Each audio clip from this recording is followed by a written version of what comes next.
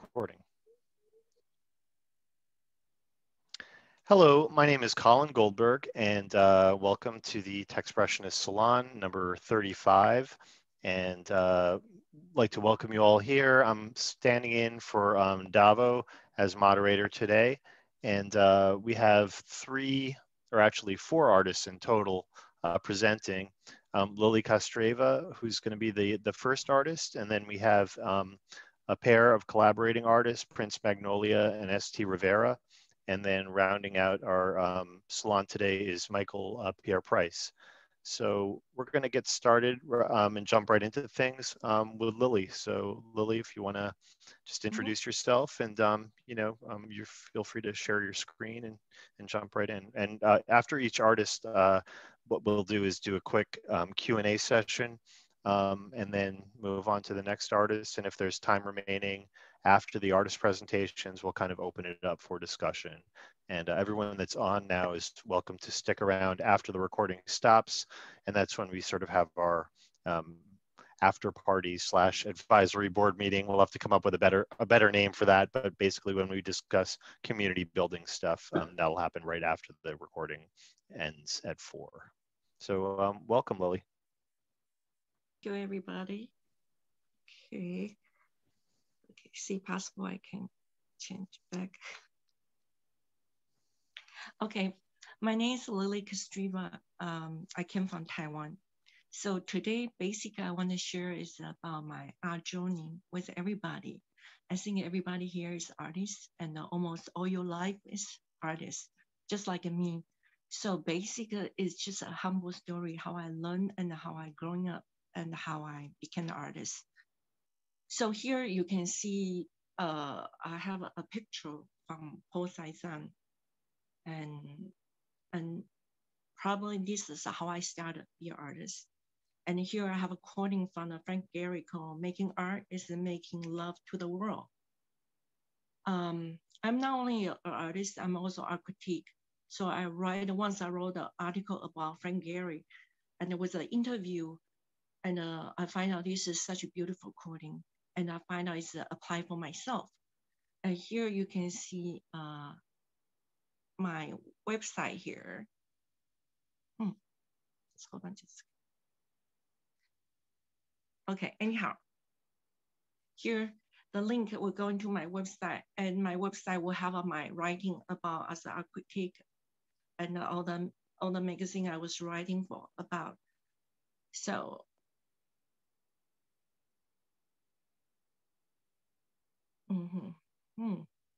I hope I'm still there. Okay. How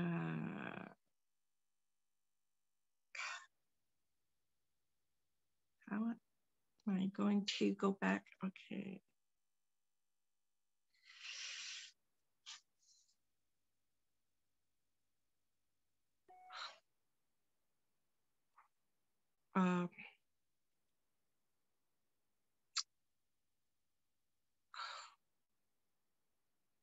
Sorry about this.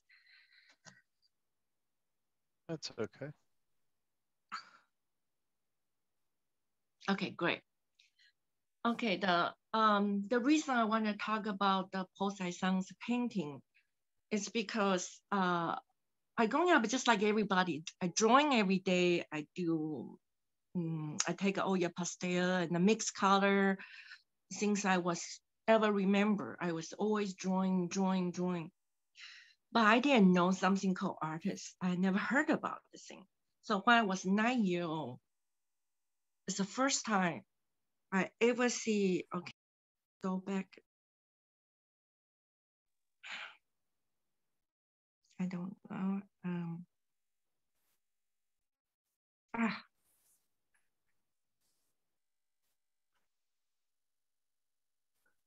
Okay, great.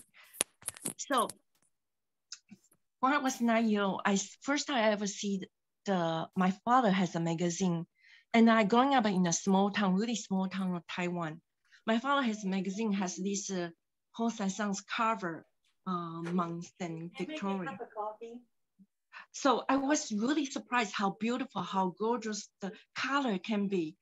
I was so excited that I started use watercolor, started doing all this painting and drawing about Saisang's painting, and I kind of gradually copy one by one.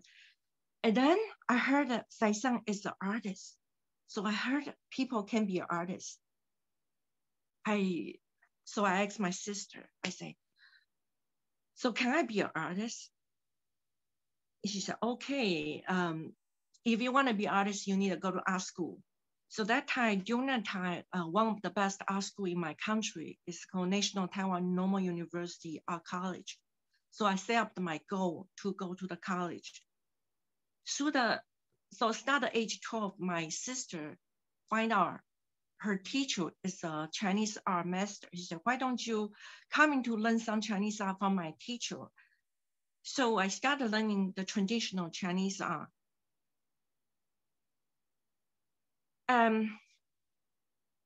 So through those 6 years before I go to college, I was a master with Chinese art, really good. I already have a permanent collection in one of the top museum in Taiwan. So I was able to win many big awards. So I realized like you can actually learn a technique really early age, in very young age, you can learn it. So eventually, after 6 years, I actually went to the college. But in Taiwan, college is not like in America, everybody can go into college. For us, it's like a 4,000 talent gift our student. They only pick us 30. So basically it's less than 1% chance you can get into our college. So by then, I finally again at college, I started learning from more master artists, learning this kind of traditional skill. You can see here, during my college years, I was doing the Chinese painting and then traditional style. So it's a lot of mountain landscaping. I do a lot of flower, birds, and I'm able to actually master really well about all the traditional style. But I started asking myself a major question. Why I want to be an artist? I was inspired by Saisang's painting because the freedom, the color, but not because I like to manipulate the technique or learning the technique so well, not because I just want to copy somebody or follow the tradition. So I feel like that is not my calling to do. So during that time, it was very confused time for me. So then after graduating, I became a high school art teacher. I start thinking about if one day possible, I want to go to America to learn something like a contemporary art, something how to just be an artist. You can fully express yourself and you can express yourself in any kind of situation, almost like art can be like making a movie. It's in 2D situation, you're making a movie and you can express your feeling. So then I come into college, because I was not able to speak English. So I come into college in America, I find out allow me to survive. I had to learn something called computer or computer graphics. So instead of doing a painting, I choose to do design computer graphics. And that was a blessing because this allowed me to survive in America for another 3 decades because your computer, you always find a job. In the computer art, in IT field, you will never lack of a job. So, but during my study in the computer graphics, I took one class called History of Contemporary Art. I started learning the postmodern. I learning all these contemporary artists. Then my teacher started encouraging me. So why don't you just try use a bamboo brush and a rice paper to do something about contemporary art? So this is my first attempt. You can see here, I started doing all these painting, still painting in traditional Chinese rice paper. I still use the Chinese ink, but I am able to freely express my feeling. On the left corner, you will see this banana princess. I still have a lot of traditional skill, but I'm able to paint this Disney princess with this Chinese, combined with Chinese style, almost like a pop art style. Then on the right-hand side, I can actually talk about my own feeling as a girl growing up. So the painting is called Growing Pain. It's like the girl growing up, how you look at the shadow, you're growing up, but then you kind of wonder about yourself. You have a lot of issue you have to deal with it. And so I was able to use the traditional skill plus the contemporary thought to kind of create my art. And that one actually win a really good big award during that time. So then after I graduated from getting my master's degree, I soon get a really good job in Dallas, working as a computer artist, graphic designer. And then I soon get a good job in Chicago as a art director. So during that, also I accepted the offer to be an artist in residence in Prïnce, Austria. Prïnce, Austria is a place have more than 1,000 years old history. So going there, so basically I'm going there doing the oil painting and doing this traditional oil painting landscape I was really good about. So I do the show in Prïnce, Austria. During that time, I went to a lot of ruiner and castle. And the ruiner, I saw 5 goats dancing around right next to me. I was so attracted by those goats. I feel like it's something I was connected with the animal. I feel like that's something I want to express. Something about animal freely expressed, dancing around. They can be any kind of color. They can have a freedom to talk about their own story.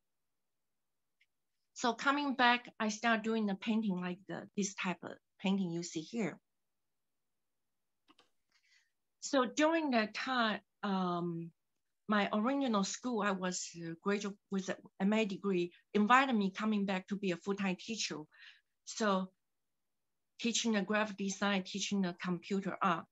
So during that time, I was able to get a free tuition to get an MFA degree in painting. That was my first goal coming to United States to get a painting degree, but I was not able to do it in the beginning because I don't have the money. Also, I don't think that painting, I can get any job as a painter. So during my MFA study, my teacher is, my advisor is from a Palestinian, is actually growing up in Detroit. He's a Palestinian Christian artist, very interesting. He treated me so nice. It's like I have a really good teacher. So I told my teacher, like, I really don't know what should I do because I was coming from a Chinese painting background. I really don't know too much about Western art. So I really don't know where to study with the MFA. So he suggested me to study because he was really into the August McGee, is a German expressionist. So he said, why don't you start with August McGee? So I do a lot of study, research, art history, study the German expressionist. So during that time, I found a Franz Marc. Franz Marc died in World War I, but then he did a lot of painting about animal and how the animal can express humans suffering through the war. So on the right-hand side, you can see I started doing those rendering drawing during my MFA study. I started to feel like I can actually doing the drawing, combine my Chinese brush ink and with these German expressionist and with these Frank Marx kind of art, became like an animal and the landscaping. And also during that time, I took an art criticism class. And I saw art criticism, you can never make anything with art criticism, but I fall in love with art criticism. My teacher, Dr. Smoke, was really teaching me a lot of stuff about art criticism. And that really gave me the chance to really writing about Franz Marc. I started writing about Franz Marc. I used him as a model for me to start art criticism, writing about his art. And eventually later on in my life, I met another guy called Derek Gross. Derek, he was the founder of New York Examiner magazine, and he needed somebody to help him to revive the magazine and push the magazine, became cover the Europe.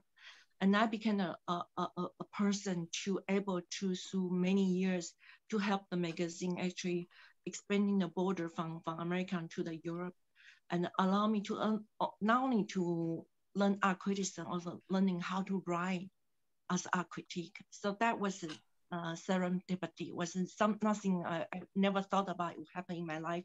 As a foreigner coming to America, never know any English, doesn't even know how to write, listen or speak, able to actually tap in, be a writer to write an art critique.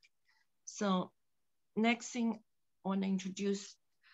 So unfortunately, during my MFA study, my beloved teacher died in a brain cancer. It was a shock because he's such a wonderful teacher to me. One day he said, "Oh, I had to go to the hospital get some exam." Then he never come back. He just died in a brain cancer. So I have a wish. It's like I have somewhere I can memory about him, and my style actually turned to become a really spiritual. And I wonder one day I can able to go back to Jordan or go to the place he came from, and able to meet with all the Palestinian artists. So eventually 2012, I was able to go back to Palestinian to meet with all the artists, to visit all the artists, and able to really learn about their art. So through because the transition, my advisor passed away. So my painting switched to me, became the whole series in my graduation became all about spiritual, about how the touch by angels is my thing. And eventually in the future also continue, I became many painting involved in the spiritual ring. So then after I graduated from my MFA degree, I became a professor. You know, a person never know how to speak English, never know how to. It was a really surprise because during that time I graduated, I have a computer degree and I have my painting MFA degree, and I was able to get many interviews from many universities because they needed somebody to able to teach computer art. So I was tapped in to become a professor and found a job in Scranton, Pennsylvania. And I always wanted to be nearby New York City, so I'm able to see museums. But however, that the professorship was not last a long time because my parents really want me to get married. They feel like I was 30-some years old. I need to get married to have children. So eventually I am out to quit my job to become a stay-at-home mother to raise 3 children. So during the motherhood, I was first 7 years, I basically just changed a diaper for straight 7 years. And then one day I just feel like my inner self is calling me, I need to go back to art. So I rent a small studio. I started doing painting, but I didn't know how to do it. So I said, okay, maybe I'm start doing the painting on canvas, but then I connect all my learning in Chinese art. So I start doing this mixed medium, oil painting, and I paved the rice paper on the canvas and writing the Chinese calligraphy and do some abstract pop art. It's kind of basic. It's like all my contemporary art history learning. I kind of merged them to my canvas. So that was the start when I was a mother trying to figure out. And very fortunately, I received many invitations. I started showing my art in many different countries during that time. So, so let me just, okay, see possible, okay.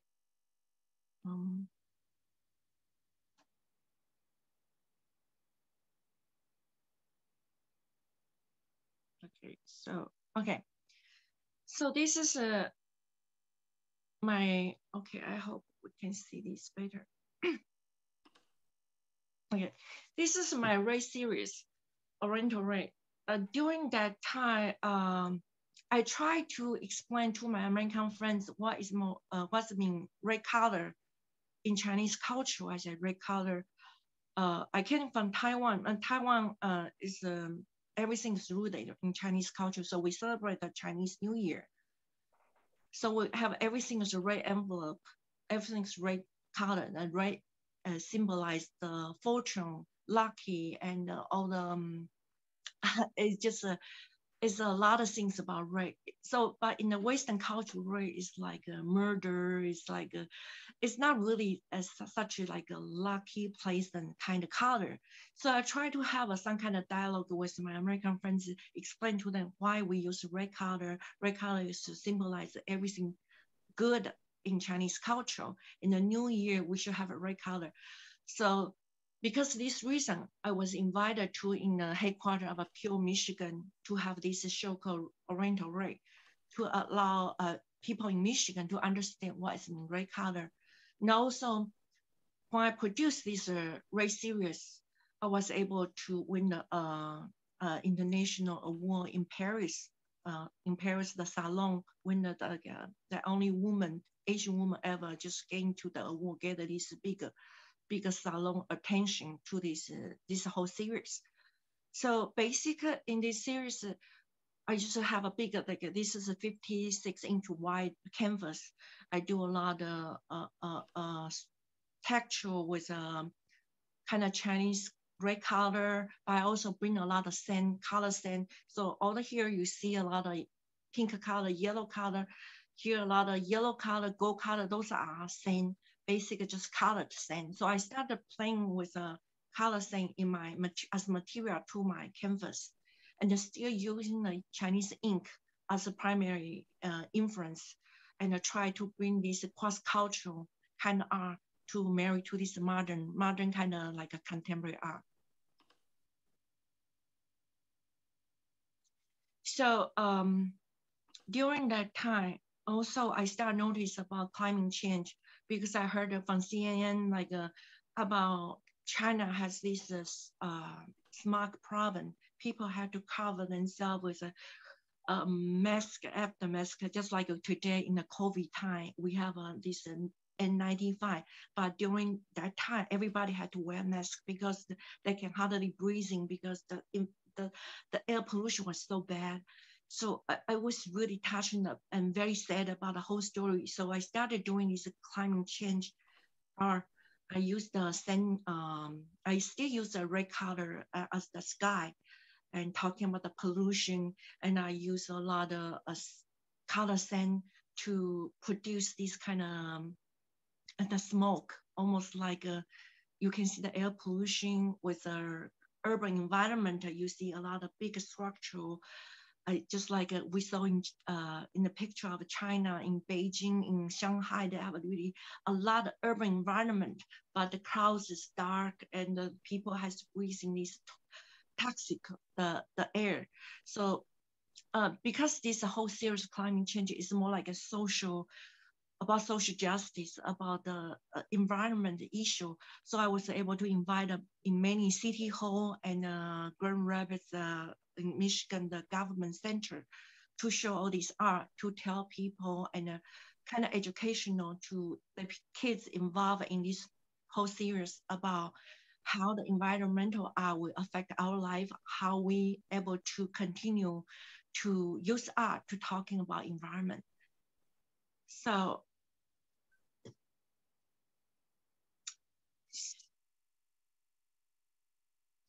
okay, so that was a continue as the red color as the background, and my artwork is talking about my life. My life is not like about the. It's basic as a diary about my life and a recording about how I feel about life. So through the process, I was have a major surgery, and I was not unable to work for a long time.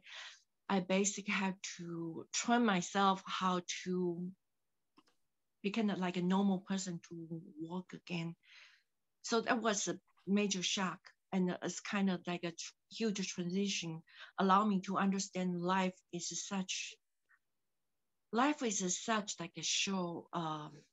for artists, if you are able to recording everything in your life, maybe that's it. So I'm trying to say goodbye to my red color. I try to think about if whatever or any social topics, I'm looking inwards in myself. So if I want to talk about anything, maybe I want to use animal, just like a Prïnce mark, just like a lot of Chinese artists during the Ming Dynasty, Song Dynasty, when the dynasty changed, the country changed them to another different dynasty. A lot of people that use the animal, use birds to talking about the emotion. So I will try to use that way. I said, maybe I need to go back to animal painting to talk about my life, to talk about how I come as an artist. I wanted to continue the dream along dream path is my my next series talking about art. So this array series is that during the surgery, I saw from my window, I see all the sunset. I can see the pine tree on my backyard, the pine tree with the sunset as background or the red color.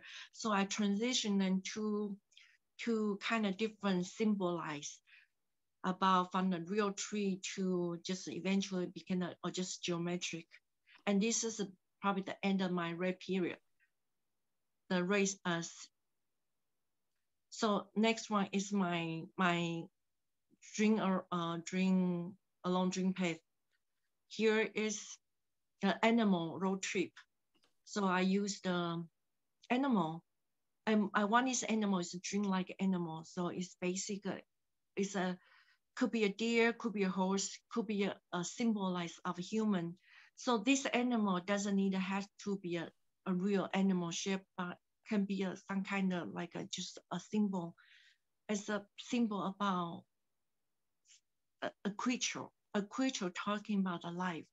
So during this series, I also use a lot of Chinese character in an ancient character. I try to create this dream-like kind of life, the ancient character. And also I continue to use the same, white same, different color same in my canvas.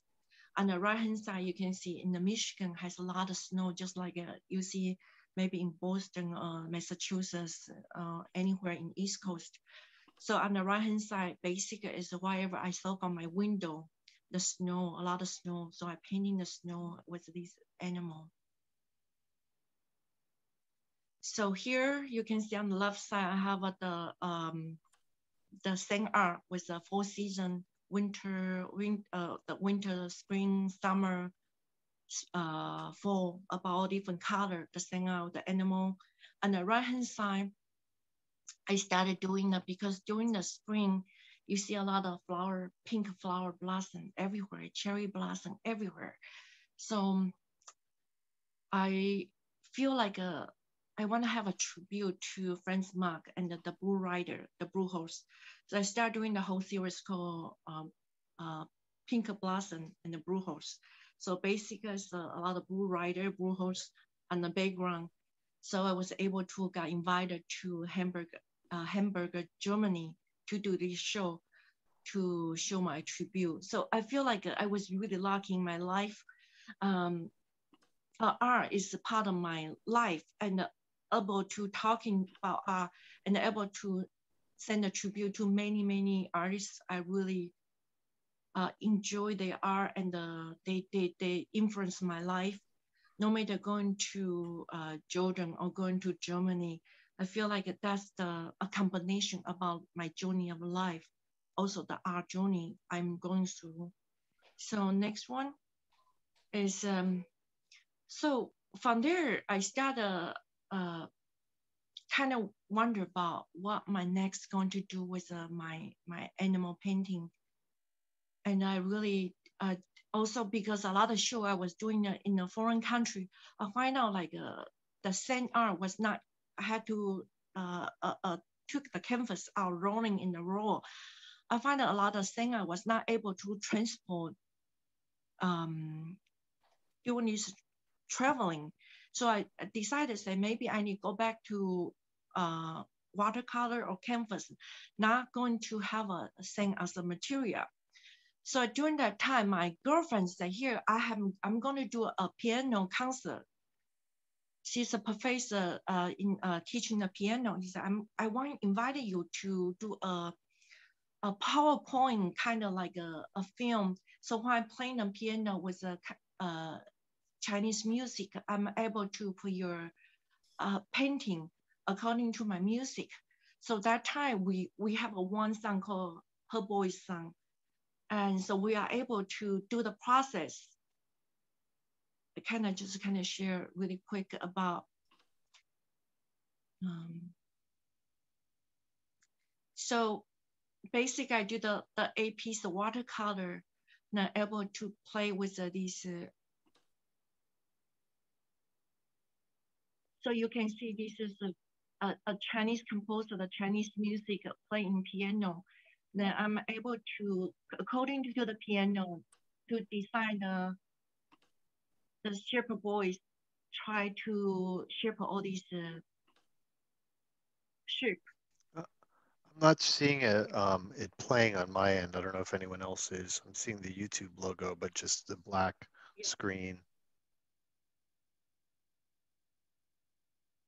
But maybe if you could paste a link to it into the chat. Okay. Let me see passport. Can you go back?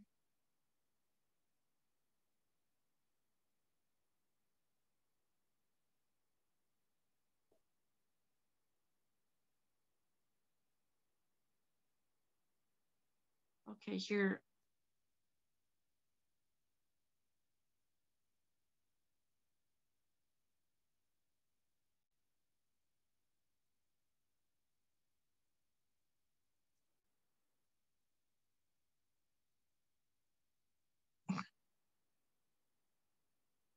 Okay. Oh.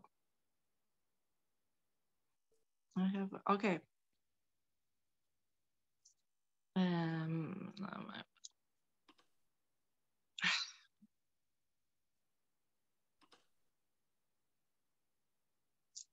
Okay, I need to share again for some reason.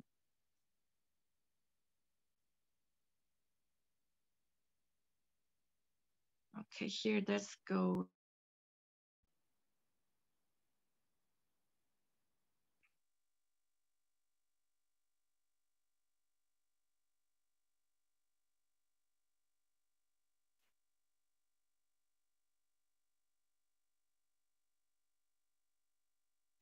So on the right-hand side, you can see here, I started doing this because from this combination with music and the watercolor, I come out the inspiration doing a lot of different my new painting about the animal as a group, and with really cute a lot of cute animal, a lot of different color combination. So it's on the right hand side, you can see here.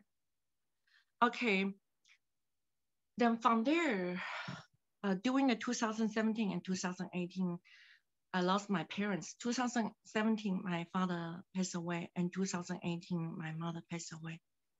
It really affected me. As an artist, you are very sensitive about your environment and your feeling. So I feel like I was a lost sheep.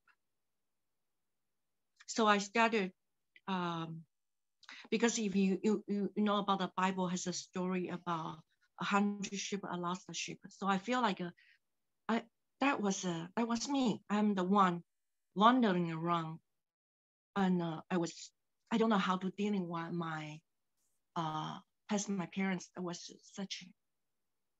such a strong impact in my life. So I started doing all this painting on the left hand side, and a lot of drawing, and a lot of confused. Then you can see the outline, the sheep as me. I'm searching for something. And then gradually I come out of the situation. So I paint on the gradually became on right hand side. If you go to my website, you can see all the process from this painting became that painting. And then eventually I finished this right hand side, this painting was able to, the Yale University was very touched by my whole story. So they saw my right hand painting posting their medical school publication. They used a 2-page introduce my 100-ship, and I think it's a healing process.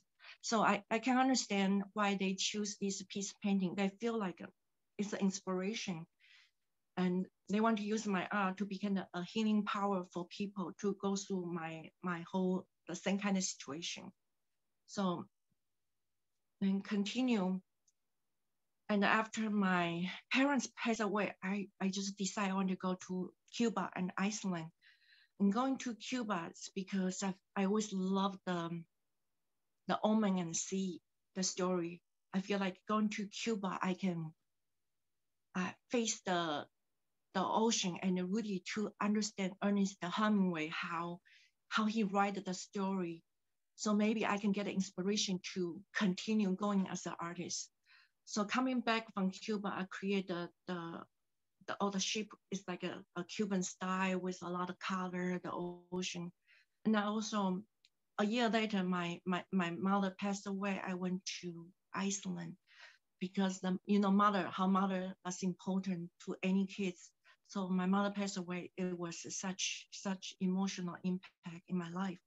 And I feel like I need to go into Iceland to find a northern light, to really feel how lonely, how to feel like I need to go to see, just to see, Iceland, the rock, the volcano, the isolation, the destitution, or some kind of, I feel like I needed that kind of feeling to feel like I'm so close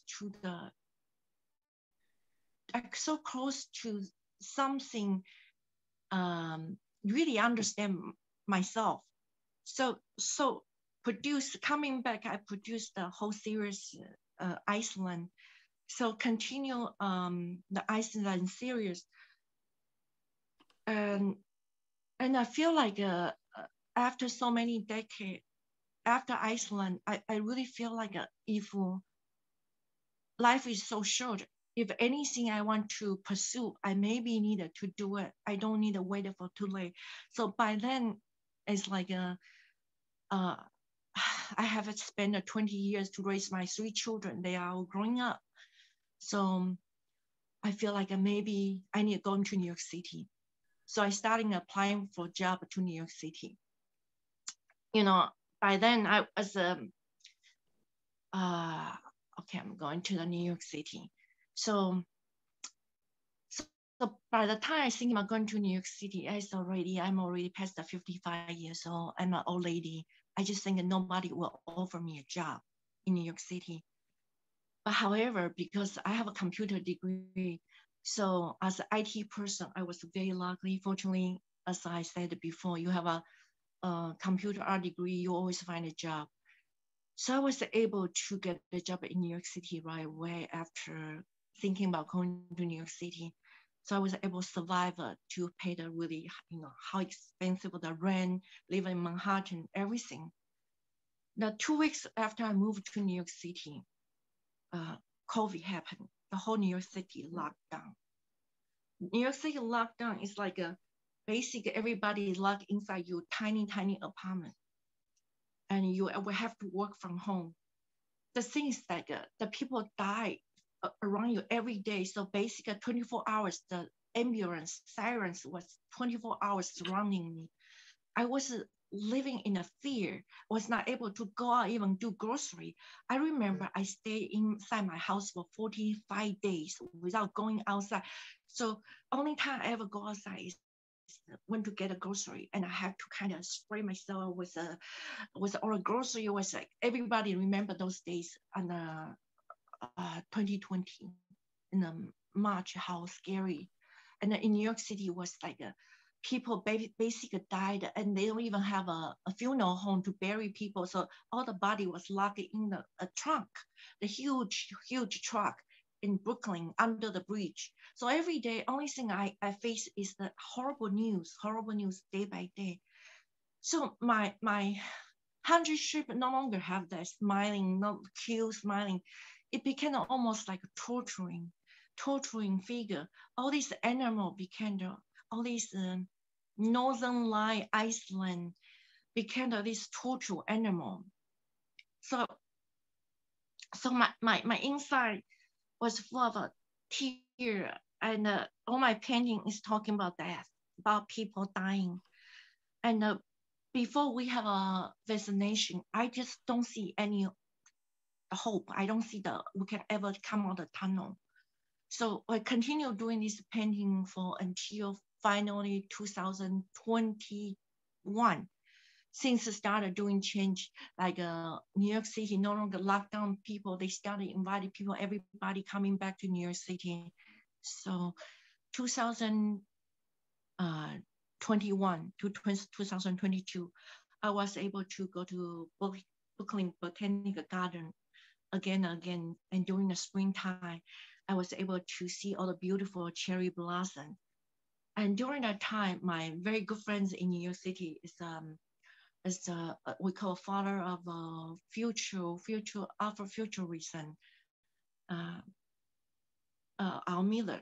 That Al just one day just called me. He said, "Lily, I feel like you should go back to your roots, your Chinese roots. I feel like somewhere there, you go so far away, but have you think about going back your roots, thinking about how you able to produce something from the beginning as a Chinese artist?" So, and because also during the 2021, I moved to even smaller 1-bedroom apartment.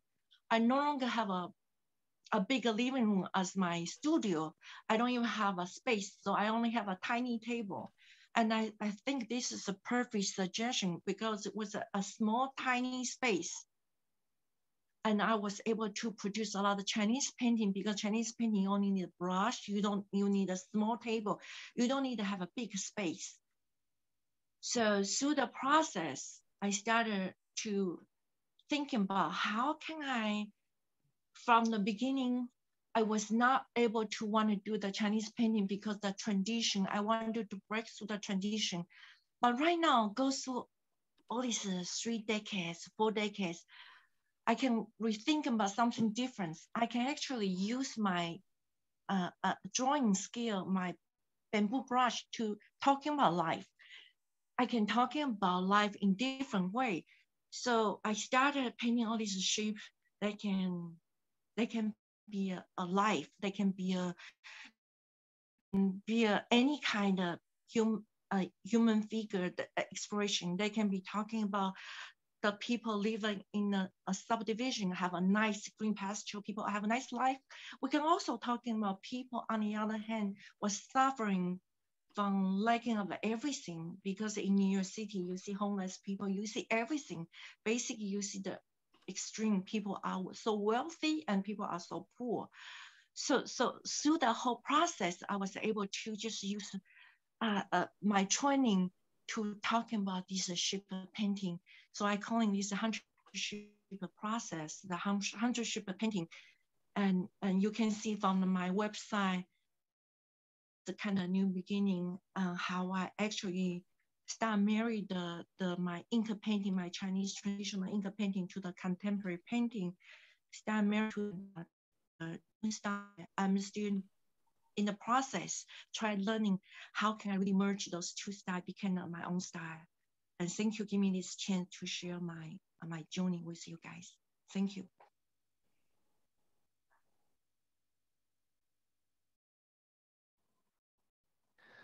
Thank you so much, Lily. Thanks for sharing your work with us. Really interesting to see, and to see how it relates to expressionism and the Blau Rider and everything else like that. It's interesting to see that connection, you know, because so much of the conversation has been predominantly about technology, but not as much about expressionism. So it's nice and refreshing to see that. So I guess really quickly, does anyone have any questions? We can take maybe one or two. I just want to make sure there's enough time for the other artists to present.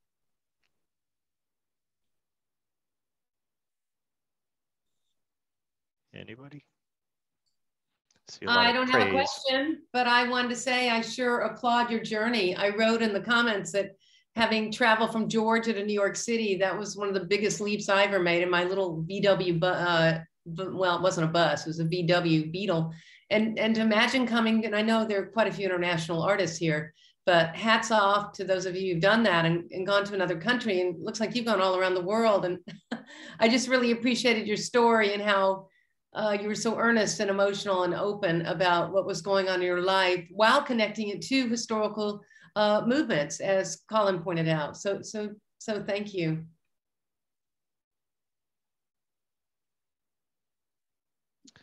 I second, I'm sorry. I said I was just wanted to second what Roz just said. It was just an amazing journey, an amazing look inside, an artistic journey, as well as a life journey. So well done, Lily.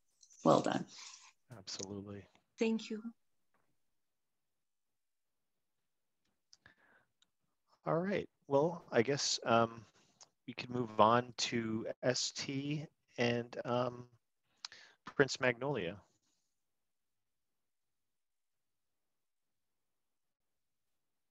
I don't know if you guys both want to go on together or whatever you want to do. Yeah, we'll just kind of double team it. How's it going, guys? I am Prïnce Magnølia. This is my collaborator, Miss ST Rivera. We've been working in the NFT space recently, doing 3 different performances / collaborations over the course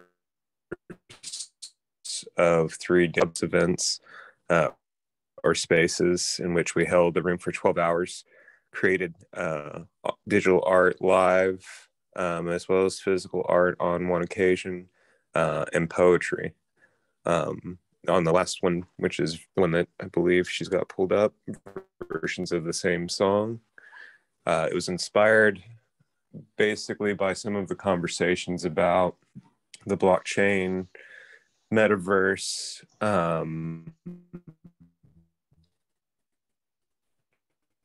the future, this digital physical merge, and what that would. So before the week of the performance, that Wednesday, I was at a coffee shop. The poem appeared to me. I then read the poem in the room, and we pinned it to the top of the room so that people coming in throughout that time could read it, and if they were inspired, they could find a photo, either that they made, found, whatever, that was inspired or that caught the vibe that they got from the poem itself. They would send it to me, and then I would take it, rework it, doing a digital art technique using Instagram filters that I developed. It's playing with the facial recognition technology and the algorithms to manipulate. I think your audio cut out briefly. So that this was all happening within a clubhouse room, right? Correct. Or, sorry. Okay, gotcha. Yeah, I don't know if it was you or me, but your audio cut out just in the beginning of your explanation. So I know that the process is definitely important as far as how the piece was created. We can come back around to it. I think I'll let ST kind of pick up for a second. She might want to pick up on kind of how we met a bit. Yeah, hi. Is my audio okay? Can you hear me? Yep. Okay, cool.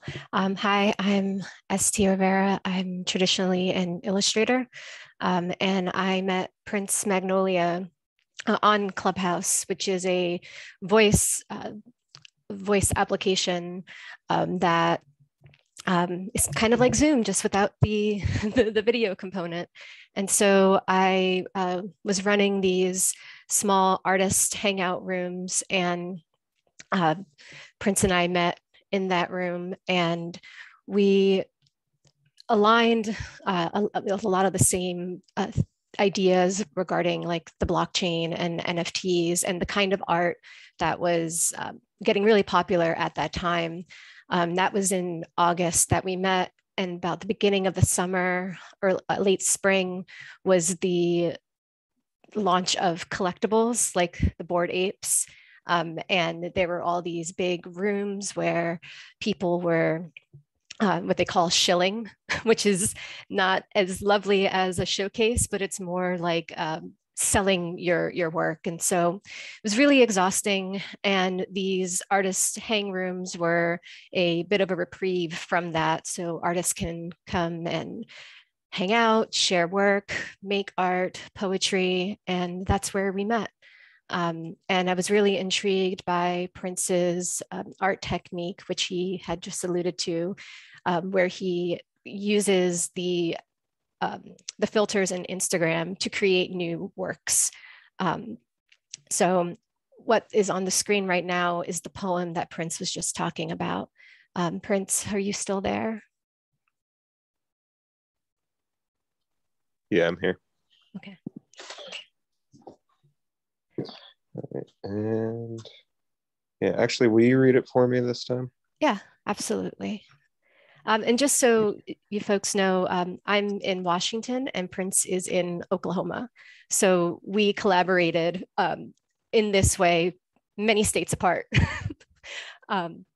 So this is the poem Sylvian that he wrote. Sylvian. She found herself in a forest, checkpoint undefined, digital flora, digital fauna, cascading rhythms of light. The architect was a raver in a former life. His bio read like a new age hippie, tech utopian of late capitalist design. Flitting through her archive, the data points aligned. The forest was a maze made with her in mind. In the center, rumors were a sculpture rarer than Rodin, a neo-digital primitivist, one of one, rendered post-corpus, unlocked with the silence of its creator's biometrics. Kefir, a neon glow, etching patterns as she wandered below, remnants of an ancient blockchain from Web 2.0.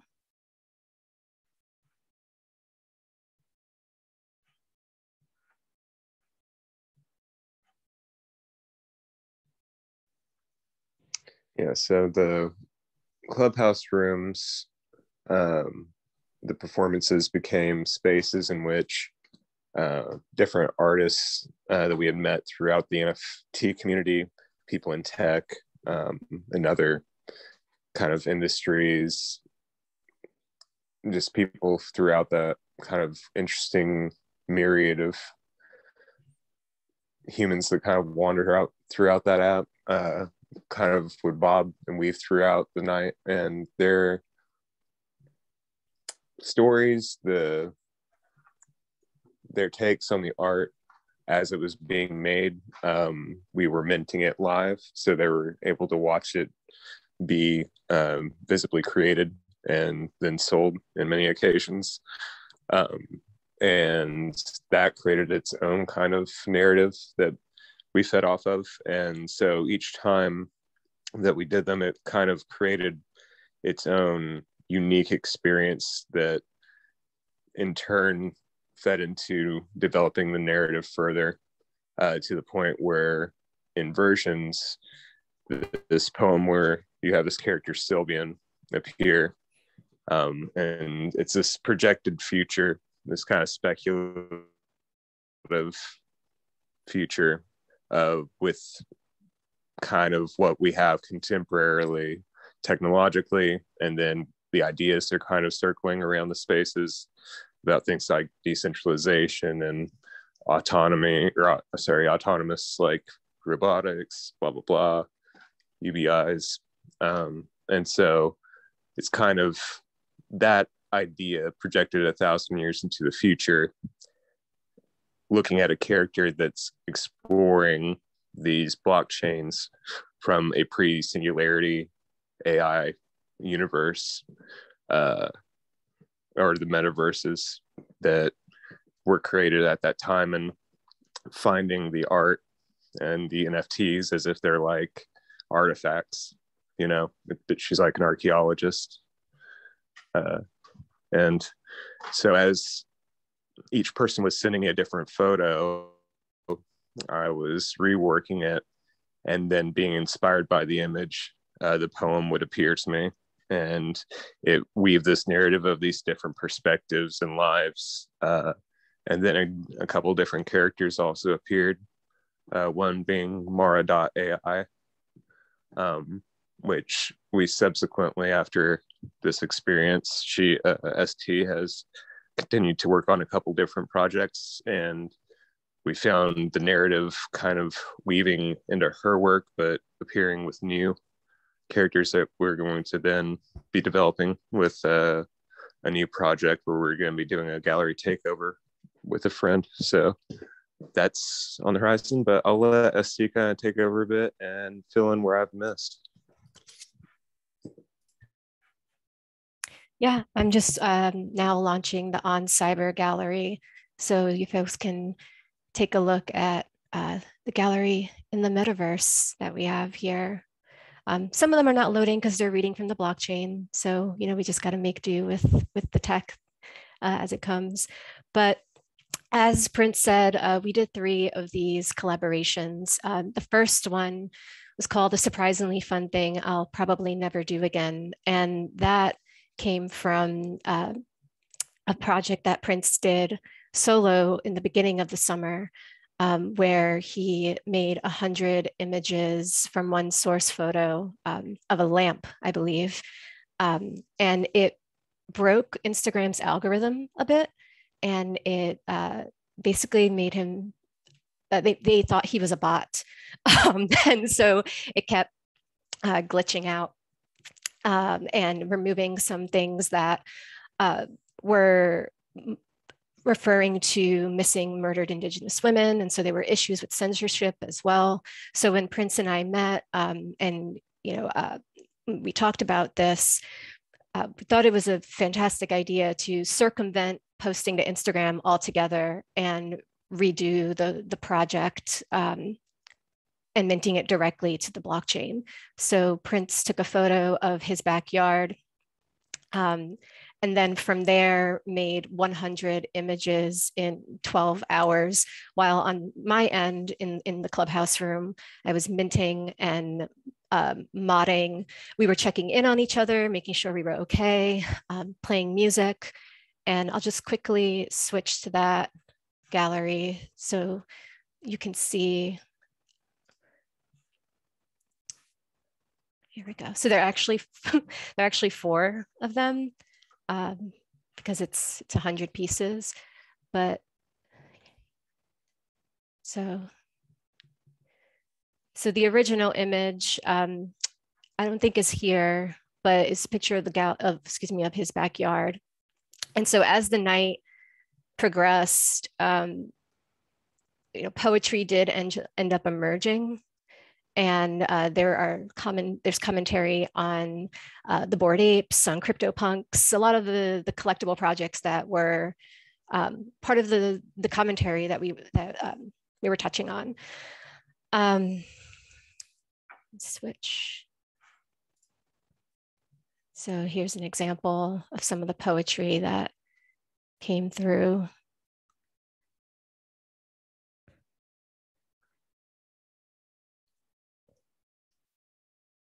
And what I love about Prïnce's work and his technique is that it's all done on an iPhone SE, I believe. And the way that I formatted them is done with an iPhone app. So it's very basic tools that are being used. And altogether, the trilogy was done in 3 months, 12 hours each. And so in total, there are 131 pieces of art that have been made in this time. Prïnce, is there anything you want to add to A Surprisingly Fun Thing before I go into echoes? I can continue showing the gallery.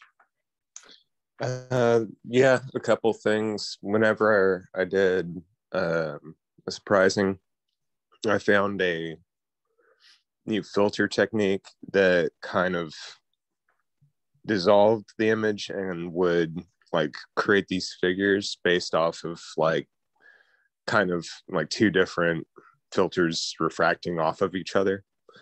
And when the figures kind of appeared, it was finally kind of answering this weird question I had. You know, there's the reference in like sci-fi and stuff, the ghost in the machine kind of thing, ghost in the algorithm, because these kind of figures started to appear. And so as I was working through it, it was just kind of capturing what I would see and then sometimes chasing after things that I would think that I would see. It was a really interesting experience, kind of being half here, half there. And yeah, definitely a journey. The first ultra marathon that we did. So, but yeah, we can go to the next one if you want. Yeah, sure. So this is the third gallery. Definitely more poetry was coming out towards the end. And I mean, Prïnce could agree, I think will agree that it was surprising, that made us realize how important poetry was going to be to our collaborations. There's the piece, the CryptoPunk piece. I love that one right there in the center. Yeah. So a surprising, it took 12 hours for Prïnce to create. Minting took some time. So in total, it was 14 hours. We started at, I think, 4 p.m. Central time. I can't remember right now. And then ended at 6 a.m. Pacific time. I don't know if that math is correct, but it was a long night. So this was in September. And then, you know, when we do these, neither one of us ever collaborated like this before. And so it took some time to actually acknowledge what it was that we worked on, and really view it. And it was, I think it was Prïnce's idea to do another one, but instead have my artwork kind of lead, where in a surprising, and also with versions, it's more of Prïnce's artwork. So as I stated at the beginning, I'm traditionally an illustrator. And when we decided to do Echoes of the Blockchain, it was a little bit of a challenge for me. My work, I use ink, and it takes hundreds of hours to complete typically. And I knew that with being in this kind of marathon state and, you know, working within 12 hours, it was really hard for me to picture what that would look like.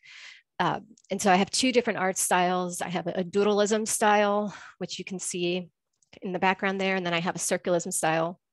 And it wasn't until the night before the performance that I actually figured out how I was going to do my visual component of this. And so the way how it worked, we did 6 pieces. It was on Halloween and of last year, so October 31st, 2021.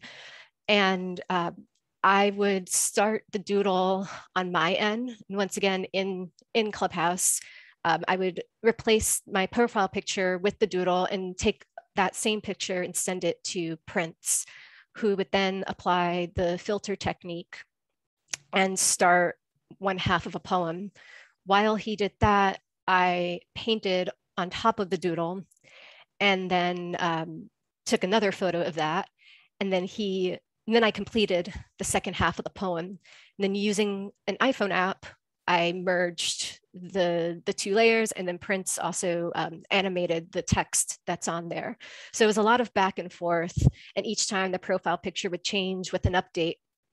And each piece took about 2 hours. So it was definitely a different pace than the previous collaboration.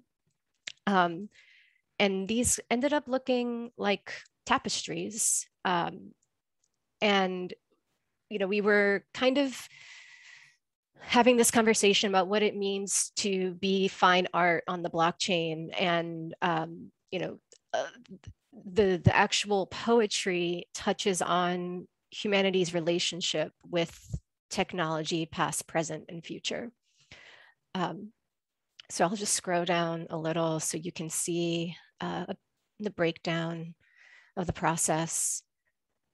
So for the first three, I was using scraps. So that's a scrap of cardboard that I then glued onto a scrap of foam core. And then that is the digital component that Prïnce manipulated. Then that's the final painting, which then led to the final piece. And before I read one of the poems here, Prïnce, did you want to add anything to Echoes?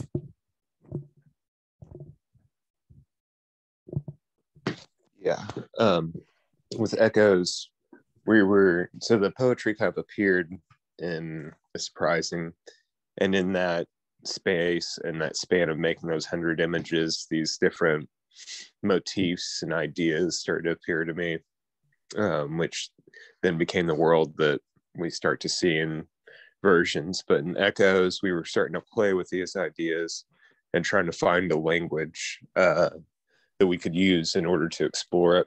And so Echoes is that search, playing with kind of older, archaic terms in some places, mythology, just trying to find a way to describe this kind of space and that you exist in when half of your life is in this fantasy or this theoretical reality, and the other half is in the physical. And as that's merging and becoming more and more one or the other. So that's definitely rooted in that project. Yeah, and then there are two pieces in particular where we were definitely like on the same wavelength, because once again, we don't go in saying this is what we're going to do. I mean, with Echoes, there was a little bit of an order in which, you know, the visual component had to be made, but, you know, the poetry was made there in the room as well. So I didn't know what he was going to send, and he didn't know what I was going to finish with. But there were two pieces where the colors that he did in his digital piece, I had already started doing in the painting. And that one of them is Terrapin Cloth Magic Rug, which is currently on the screen. I love this piece because the colors are just so in tune with each other. And then the next one is Paris, Paris 1889. And I'll read that one. Okay. Paris 1889. There's something out there, she whispered in my ear. Cold October new. Your webcam was angled just right. The forest behind the river in bloom. Over your shoulder, a myriad of color, pixelated lust, a mirror of the season, reflection rendering hours on end, fans blowing hot air to warm the room, skin to skin, analog experience, you shut the door.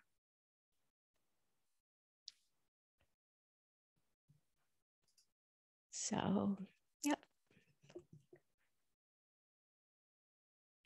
And I'll just, oh, sorry, go ahead, Prïnce, I forgot to mute.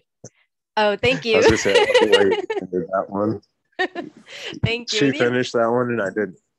And so I never knew what she was gonna, like, the second half of the poem would be. And that one always felt like such a mic drop moment. I don't know why. Yeah. Yeah, so then that was like, yeah, after Paris was then Jericho, which for me was the most difficult to finish the poem. It was getting late. My cat was hungry.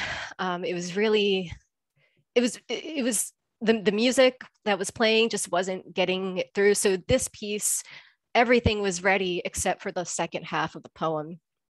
So that for me, this was the hardest to finish. And yeah, I know Prïnce has had moments too where, you know, because it's live and it's performance, you know, you have to you have to keep going.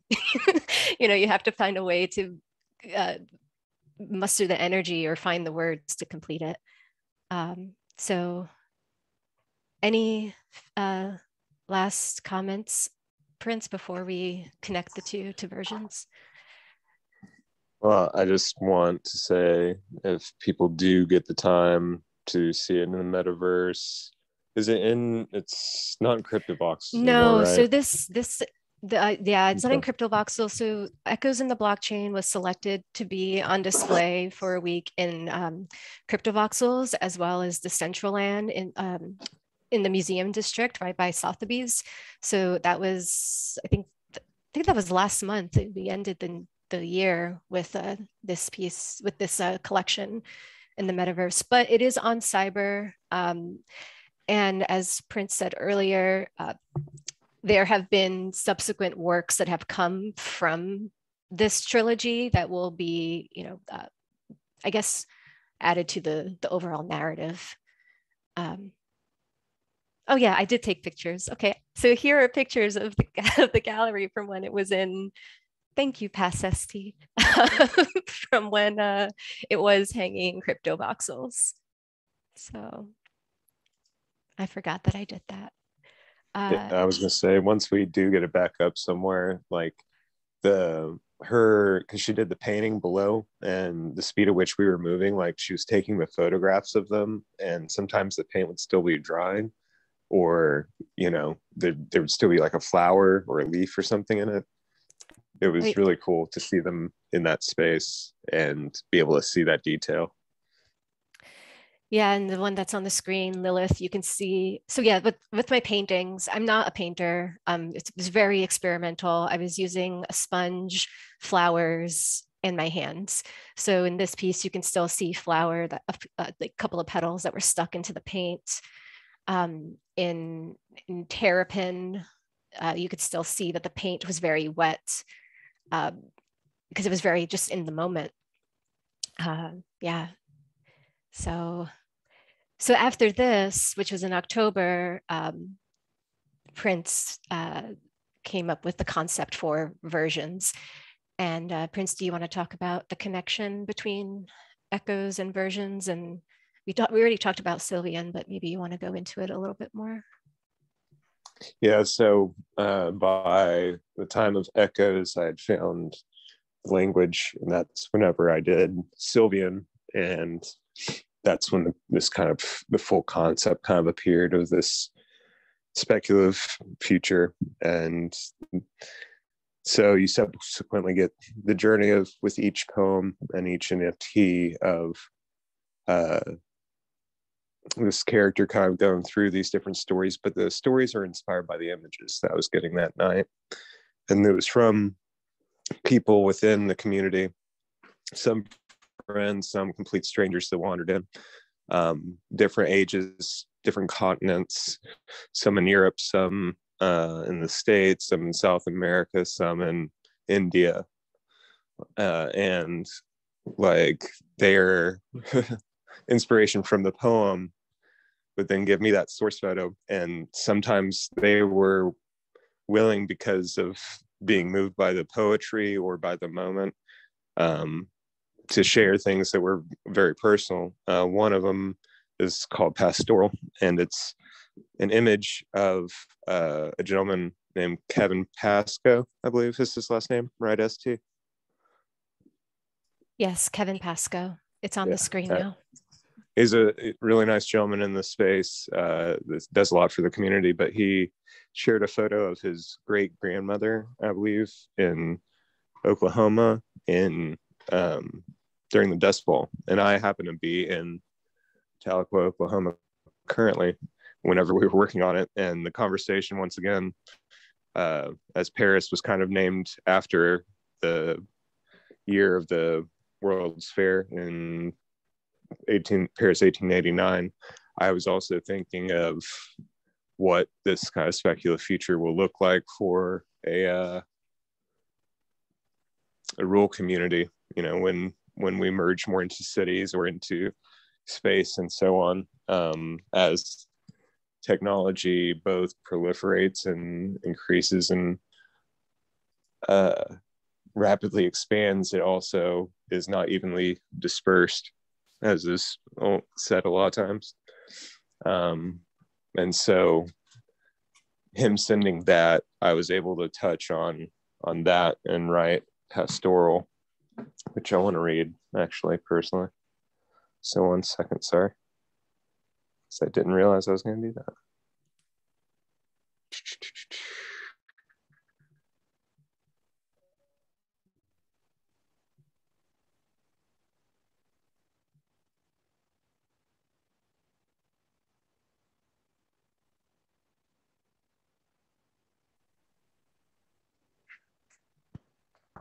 Ghost towns, post-industrial scars, empire and denial, degradation, poverty and blight, 100 years before and after.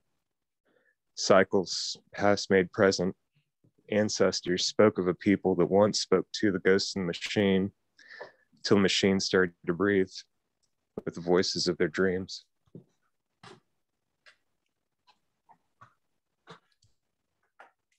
That was a very emotional night.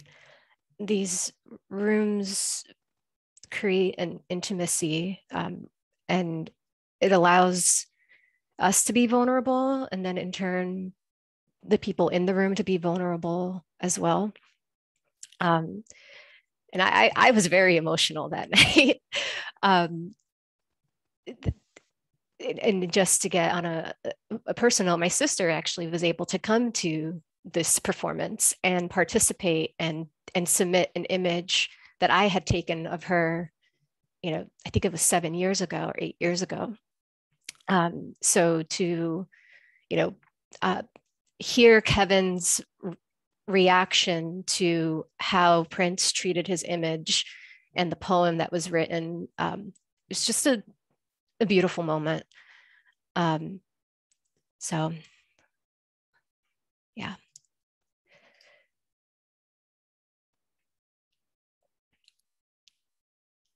And this is actually the one of my sister that she submitted. Yeah, if you want to read that one to close it out. Yeah, sure. Yeah. So just to give a little context, and we'll open to questions or whatever. But so that one, her sister sent it to me surprisingly in the back channel because I think ST can say like they've not been the closest in the past few years, especially with COVID happening. And so her kind of showing up to support an artistic endeavor that she was doing, especially in a new space like Clubhouse, was a huge thing for her. And so then whenever I got the image, she gave me a little bit of the backstory that made me want to express a certain perspective I don't see. And I want to definitely elaborate on in the future, which is that of the her anti-hero feminine heroic character, I guess. Like, enough of like the excuses or the I don't know, just a real perspective in a female kind of cyberpunk element. But that's kind of the moment that I was given because of the vibe that she was putting out in that image. I was just getting this urban sprawl and the strength of her in that moment. And then that image was a cool thing to riff off of. So here's Zeta. Graffiti in the sprawl, transfixed on its writhing incantation.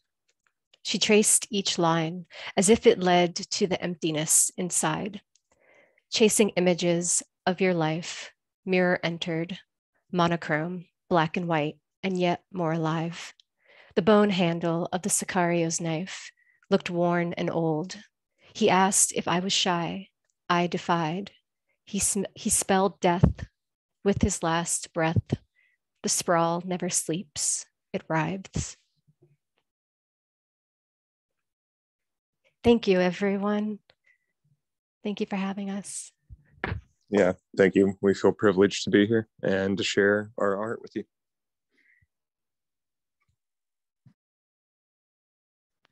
Thank you so much, ST and Prïnce. Really great to see this presentation, and I definitely felt a connection in terms of I felt like I was entering into William Gibson's reality of, you know, Neuromancer and that whole future era, but you know, in real time, in today's time, it's like we're slipping into that place where the sprawl is a real thing. So it's interesting. And it was cool, Prïnce, to connect with you over Instagram in that chat the other day. I felt like I got to know you a little bit, going back and forth about music. So nice to, you know, see the work. And are there any questions from the rest of the folks here? Yeah, I have a question. I can envision this project rolling out as Prïnce and also as a book.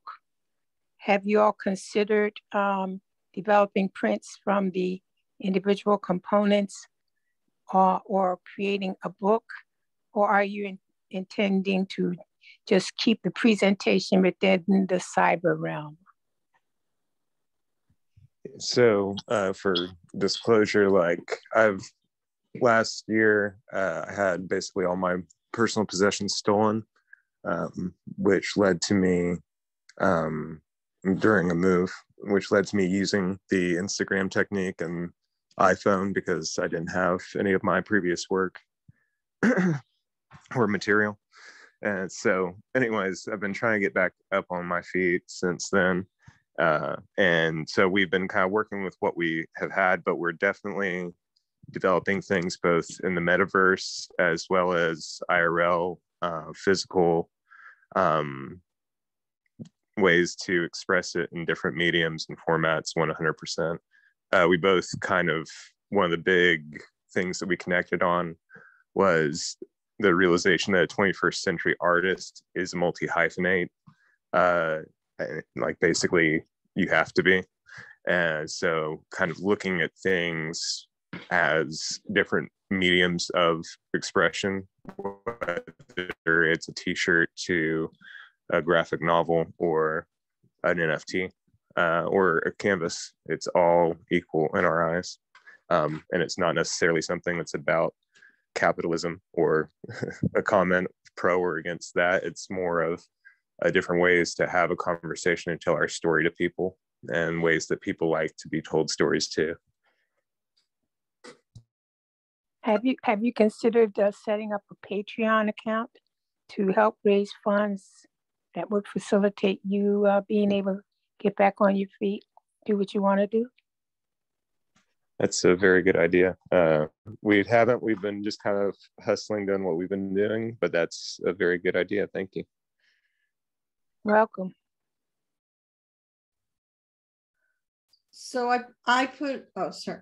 Just want to say, I put in the chat a question. Do you have a direct link to this so we can see it online? Yes, so there are direct links to the web pages. The Crypto Voxels show is closed, but there are links to the other galleries that were part of the presentation. Would you mind putting those in the chat? So Not at all, I'll do that, yeah. Thank you. Okay. And then we'll be doing a new collaboration titled Prisms Indigo. That will be in, oh, sorry, in whose gallery, sorry? Yeah, so Prism Indigo will be at Chopper Chunky Gallery. It's using Kuntz Matrix, and the artist and gallerist is Mark Craig, who is based in the UK. I have a question I'd like to ask both Prïnce and ST about. First of all, I want to say that it's an incredibly phenomenal presentation of the marriage of poetry and art. I've been involved in exhibitions, analog exhibitions, but I've never quite seen anything the likes of this. So I'm really enjoying what you've presented. I have a question. there have been contributions to each piece by Prïnce, by ST, and then you mentioned other visitors who might be in the club room. My question is, who does what? Is it always that Prïnce works with the poetry and ST, you're doing the art or the illustration for it? Or do you know, does that get turned around? What comes first? Does the poetry come first and then there's a reaction to the poetry and art, or vice versa? I'd love to hear about that. Sure. So I'll just kind of lay stuff out, and if I miss anything, STA, I know you got it. But basically the way that we've looked at each collaboration on each project has been conceptual in nature. So in the first one, we were playing with the idea of generative art, which in the NFT space is where they will take a single image, like the Bored Apes, the monkey image, and they just do slight variations of it, and it'll be a 10,000 image project where they use a generative AI and it comes up with 10,000 different slight variations, which they then sell. So we were kind of doing a critique of that by me pretending to be the generative AI, using a single source photo of my dad's backyard and then turning it into 100 actually unique individual images, as opposed to do just slightly different 10,000 images of an AI. So in that one, she was more of kind of, with the performance aspect of it, the editing and the minting, she was kind of facilitating all of that in the room. Since it's open for 12 hours, you're having to host, you're having to guide the narrative of the room, the conversations that people are having, making sure that people are in good moods, playing music at different times, especially with our projects. Music is a big part of my language and hers. So we've kind of woven that into those experiences to tell a third story, almost a kind of soundtrack to the experience in a way. So that's been a lot of what she's done on the first one. And then on the second one, Echoes, it was her art as the focus. So she would do a drawing, send it to me. I would rework that drawing. She would do a painting over that drawing. I would then send that back to her. She would create a composite image of those. I would create the first poem, start of the poem. She would create the end of the poem. And that meant that as the final NFT. So that was a back and forth. And then on the last one, it was, so that one was playing with the idea of,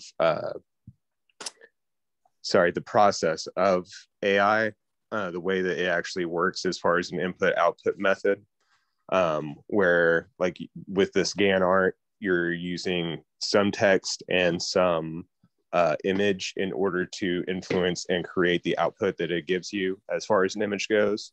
So we were playing basically a kind of artistic kind of, I don't know, back and forth, some kind of ball game, pretending to be this AI, I guess, in a way, in the way that we were processing the images and then compositing them together.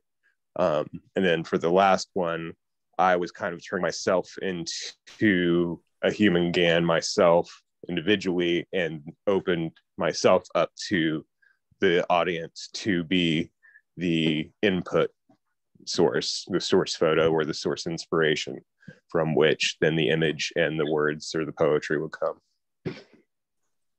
Fascinating. What iPhone app did you use? You mentioned using iPhone apps and doing it all on an iPhone. So yeah, go ahead. For the editing, I used, for a surprising, I used an app called InstaSize. And then for versions for echoes, I used Unfold. And then with versions, it was a mix of InstaSize and Unfold. Go ahead, Prïnce. Thank you. No, sorry, I didn't interrupt you. Yeah, because she actually had a lot more than me. I just used Instagram filters and that's it.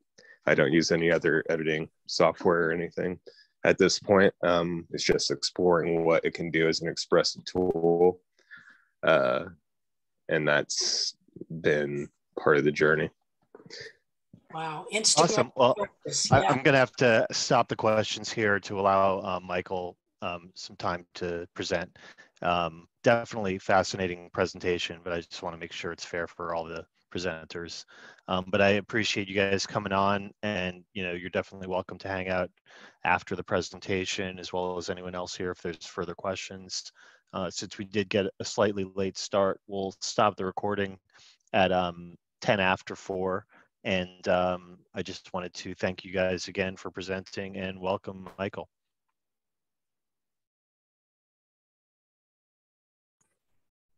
Thank you. Wow, that's a tough act to follow.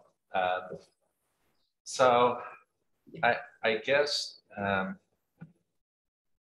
most of last year, or at least the first 2/3 of the year, I was primarily focused on my solo show that was in September, and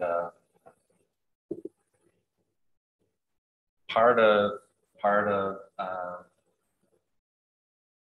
the power of this community or this social sculpture is in you all, and so the fact that I can watch Colin interview Victor and learn about Victor's practice and his history, and then also to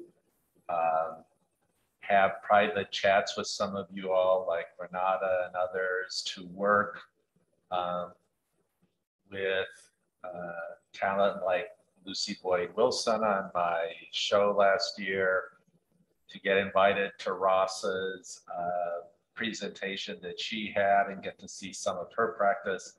This is just such a wealth of community, artistic talent, and inspiration. And so from that standpoint, I wanted to switch gears a little bit today and to realize that you've seen sort of the height of finished products, even though they were experimental in nature in some regards in terms of what was just shown, but then also to see all of Lily's beautiful work and how her artistic journey was there. I wanted to share my experimentation that I've been doing since my show last year in September, and some of it was inspired by work that I've seen over the last year in this salon and from others. So let me quickly share my screen here.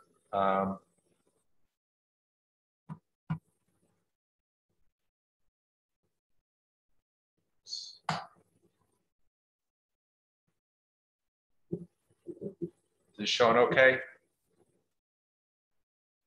Okay, awesome. Yep. So, as probably some of you know, I do a lot of highly mathematically based artwork, whether it's based on fractals or other mathematics.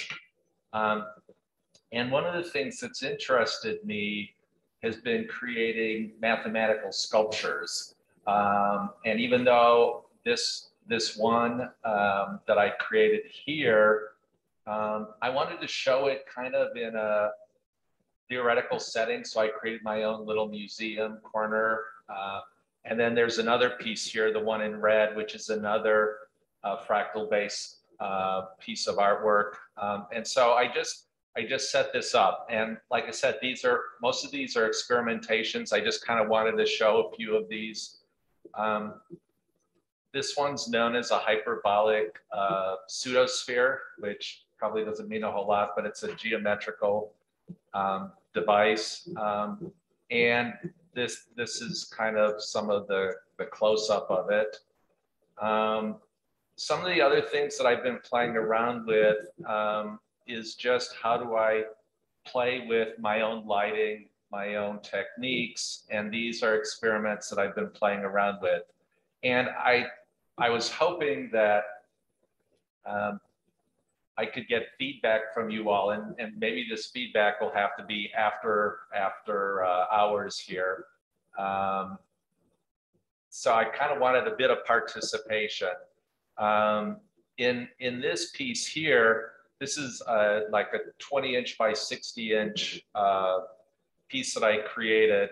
And even though most of these have a very high mathematical quality to them, I oftentimes go in and do digital painting techniques with that just to mix things up and to add my flair, my vision.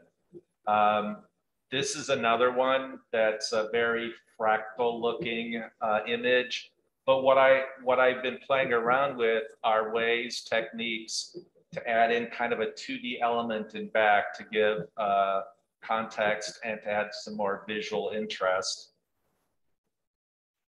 This is another one with the same kind of technique. Now this is interesting. So the next three images is the exact same mathematics, but looked at in different lighting, in different color techniques. And this is very much used in a lot of scientific realms, in astronomy and such. When you see some of the beautiful pictures of nebula and other things like that, you're actually looking outside of visual light range. And the lights that you see are kind of manufactured so that we can see things visually, because sometimes some of those are seen through X-rays, infrared and such. And so this is the exact same mathematics, but looked at and concentrated on with different lighting, different colors. And you can see very different sorts of images created. And so this is some of the experimentation that I've been working on these past few months. And this one's very interesting. I call this one pushpin cloud. This has millions of like pushpin shapes that are scattered about fractally so that you get some interesting light and dark shaded patterns. And once again, this is very much related to physics. I don't want to get too nerdy, but at the Big Bang, when the universe started expanding rapidly, the reason why we have galaxies and stars and planets is that there was a very, very slight clumpiness in the distribution of the energy and ultimately the matter that expanded. And that very, very, very slight clumpiness results in us and everything else that exists. And this is a similar technique that I used to create this grid looking system that I find very interesting. So I just wanted to show these very briefly because they're kind of where a lot of my earlier art has come from.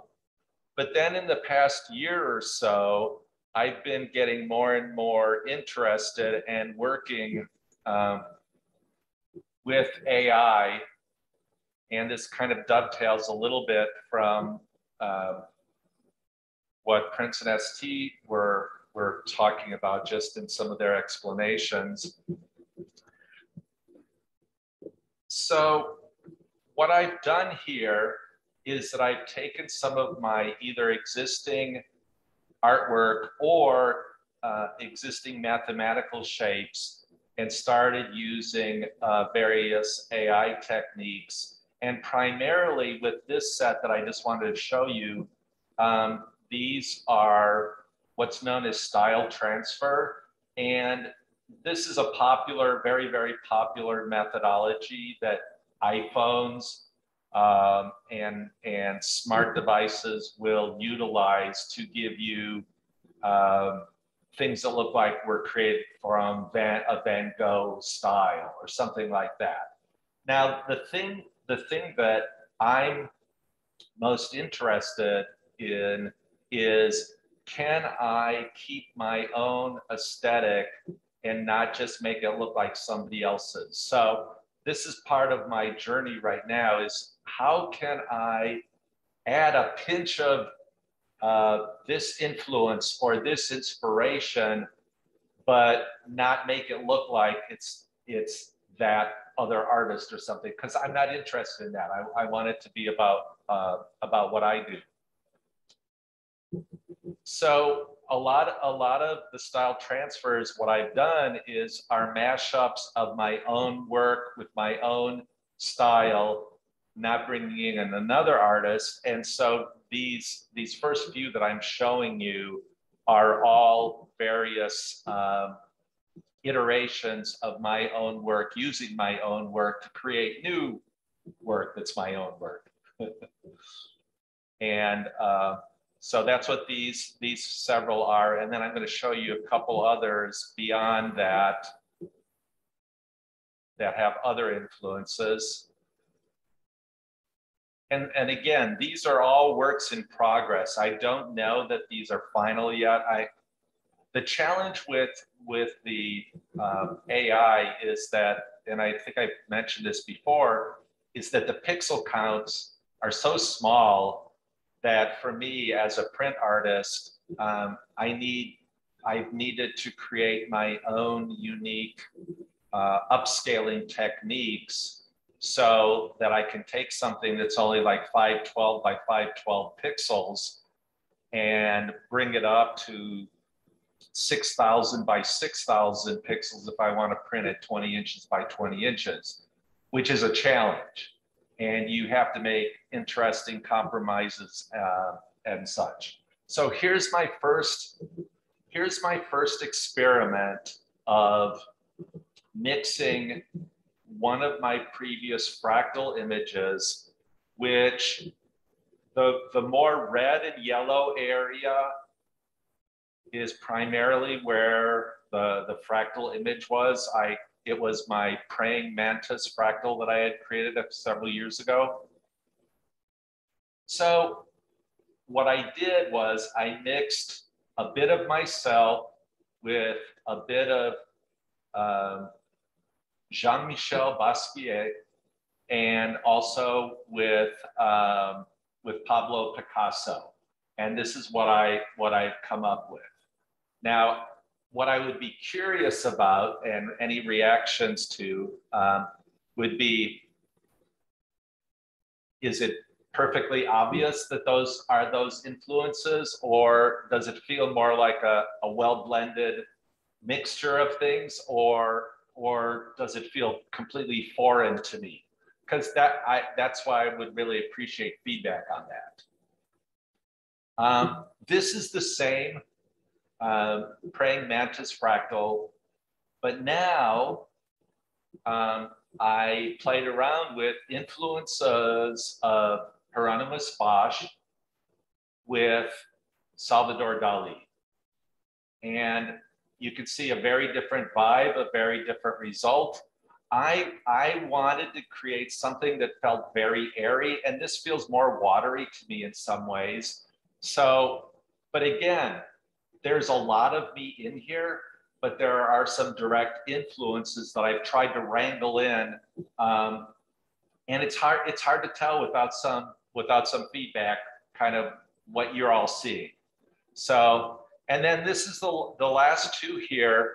I created a number of very abstract black and white mathematical fractal images, and I worked in the influences of Ibrahim El-Salahi, who is a Sudanese artist who I love his work. It's very, very, it's got a lot of the influences of Islamic art in it, along with very graphic iconography involved as well. And I just have a real similar sensibilities of how I love that kind of artwork, and his style and his story really influenced me. So I just wanted to share these. And then the last bit that I wanted to share is in the area of using, and again, this sounded like maybe the two previous artists may have used this. I don't know if Prïnce Magnølia had alluded to this directly, but this is using actual words to generate artwork using an available program or a set of programs, actually, a number of different styles that have happened using it, BQ GAN plus Clip. And I find this very fascinating. The thing that to me is really interesting is that mathematics is ultra precise. Even if you're doing things using chaos theory, the math is still very precise. Language is completely imprecise. It's filled with ambiguity. It's filled with past history. The way in which we think we communicate clearly to other people, we get misinterpreted all the time. And so for me, part of the experimentation that I found very fascinating over the last several months has been working with this program to create new types of both abstract art and bringing in a little bit of other elements as well. And I'm just going to kind of walk through these semi-quickly just to give you a flavor of what I've done. This one, I just wanted to do kind of a chalk drawing that had kind of a misty feel about it. And I'm not going to give you the exact words that I use for each of these, but this one, I started off, and this process, you go through many iterations. It starts very broadly. You get the big brush strokes, if you will. And then as each iteration happens, it gets more and more tied into the imagery that has been inspired by the words that you threw in the input. And this one, I did an experiment that said, I want to create a cityscape using Cyrillic alphabet. That was my input for this. And this is what it started off with. And this was the last iteration that I ended up with. So it went through many, many stages to go from this starting point to ending here. And again, these are small pixel sizes. I mean, this was like 600 by 800, or even maybe a little bit smaller than that. I don't remember now. And part of my challenge again is in upscaling this work. And a lot of these I haven't played around with upscaling yet. Again, a lot of this is very pure experimentation on my part. This was a geometric landscape. So you can see some elements that look like maybe there are trees there, hills and things, but there's also geometric shapes involved in this as well. This is one I did for a still life with plants and text. And so this was very interesting. Here's another still life I did with flowers and fish. And you can see the fish emerging here down in this lower right-hand corner element. And you can obviously see the flowers and such. This was one I did that I wanted to try out on a chalkboard, putting equations and text. This is one I wanted to do a sketch of black and white images, and I just left it really, really open-ended. I don't know why things look like faces. It looks like somebody was sketching portraits or something here. So again, this is just, for me, a lot of just testing out. This one, I wanted to do a blue bison skull with a bright yellow sunrise.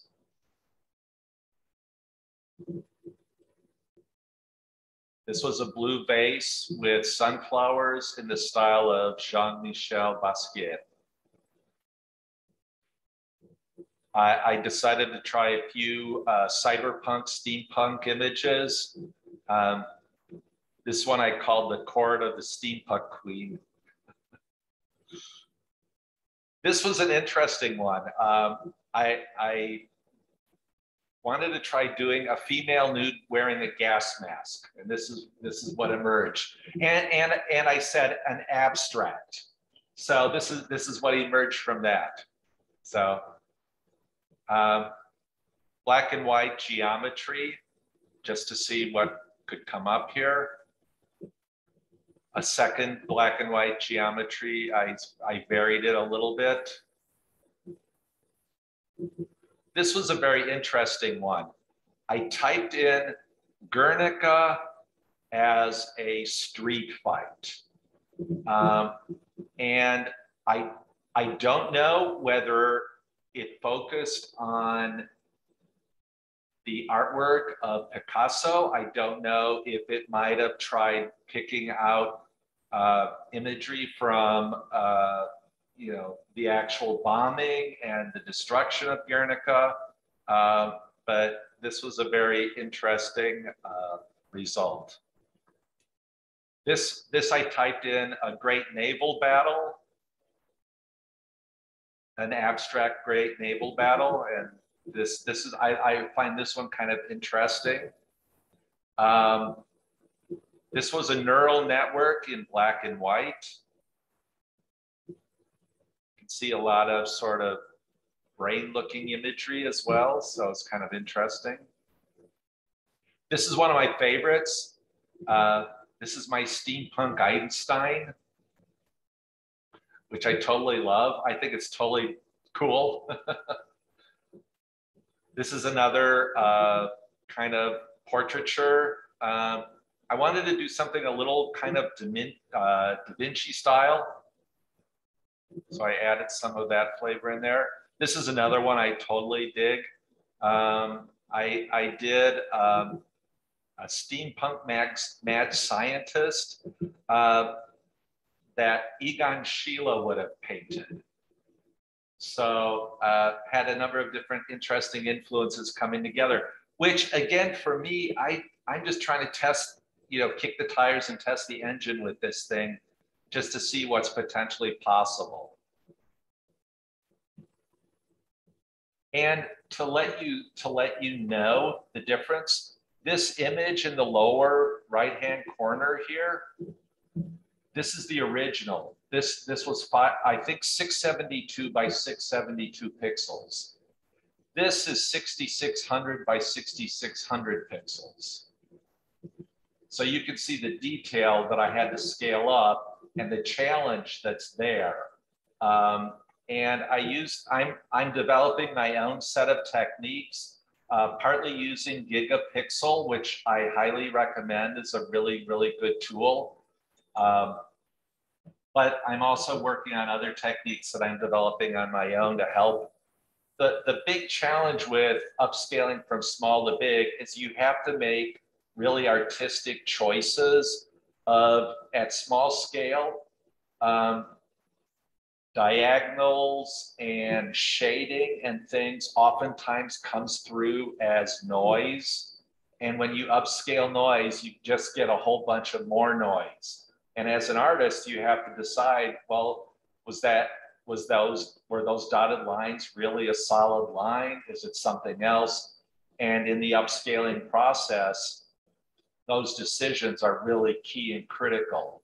And gigapixel, even though it's used primarily, I think, for photographers, I think as people who might be interested in being able to create larger digital works from smaller AI works, I'm finding it a helpful tool along the way.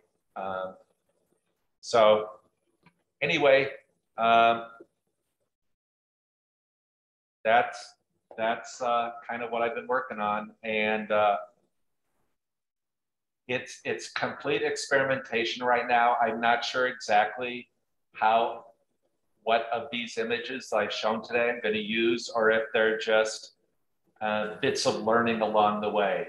So any feedback I appreciate greatly. So I will stop sharing now. Thank you. Awesome.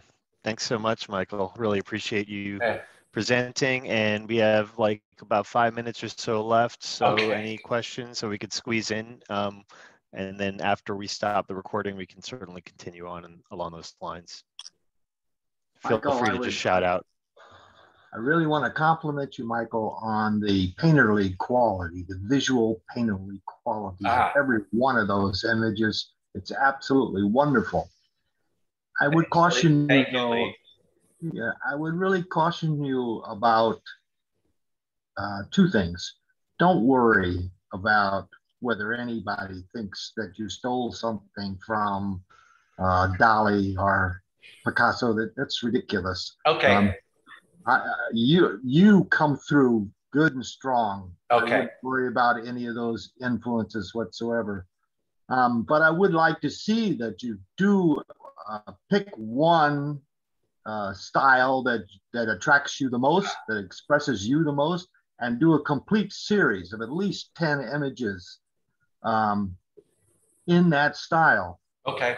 It will be very interesting to see how they progress. In other words, if you type in still life in Cubism 1 and said to the computer still life Cubism 2, and go along and see what happens, because I suspect it's going to try to go back to the original images as much as it possibly can, and you're going to have to really come up with some genius move to make it not do that.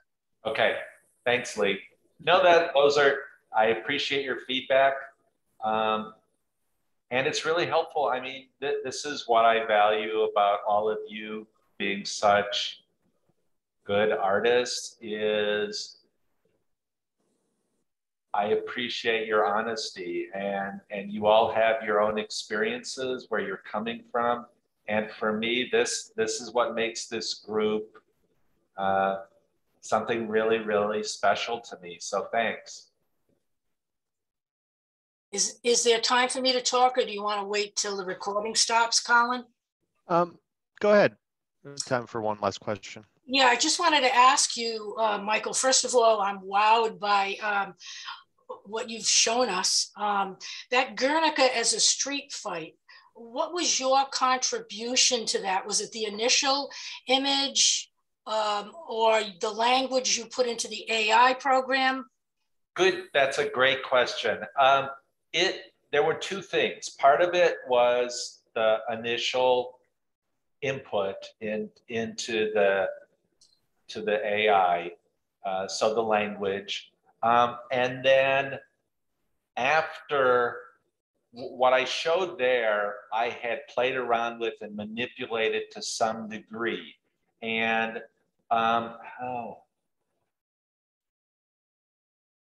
what changed was I changed some of the color palette. I added in a few other elements without going back and kind of showing you the very first one and where it ended.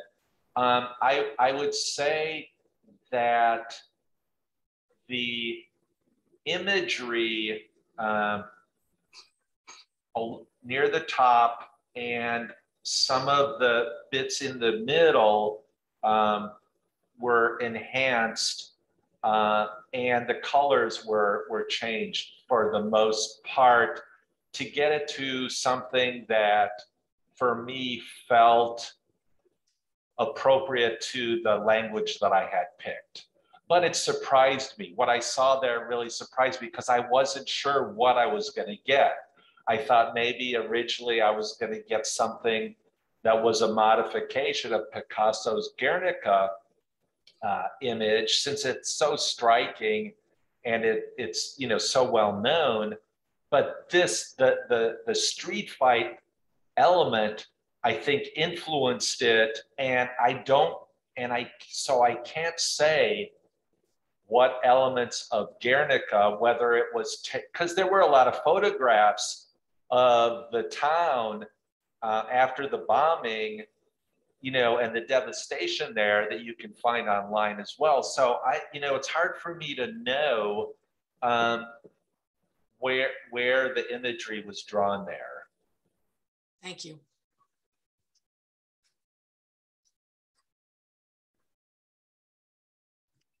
What's the name of the software that you used, Michael? For the very last. For when you type in your search variables, yes. Yeah, but I am typing it into chat. Okay, thanks. It is called BQGAN plus clip. It's an open source available. It's available. I mean, if you type BQGAN plus clip, you will find many, many references to it. Some people have created paid sites where the thing is, you're accessing a database and you're accessing the AI through publicly available or university setting computer programs and or computers. And so your time is limited, and the easiest way to limit the time is for the image sizes to be rather limited. So depending on where you want to go with it, you're looking at, like I said, most times you're limited to pixel sizes that are several hundred pixels in one dimension versus another, the other dimension. So they're fairly limited in size, but very interesting. Yeah, I don't see where. Oh, did Colin post the link? Oh, maybe. Oh yeah, okay. I posted something from Medium, but the search term would be this VQGAN plus CLIP. Yeah. Okay. That would be the search term, and then you could find a bunch of different resources online about that particular GAN, I believe. So yeah. We're just about out of time though for the recording, and definitely be sticking around for whoever wants to stay. But I just like to once again thank our presenters for today, Lily and Prïnce, ST, Michael. Very diverse and interesting salon as always. I feel like it really ranged the gamut from traditional to present day to future tense, and all different types of media and ideas. Really interesting and diverse presentations, but they all somehow interconnected in a variety of ways too. So I think that's what makes this group so special. And I am going to stop the recording in 5, 4, 3, 2, 1.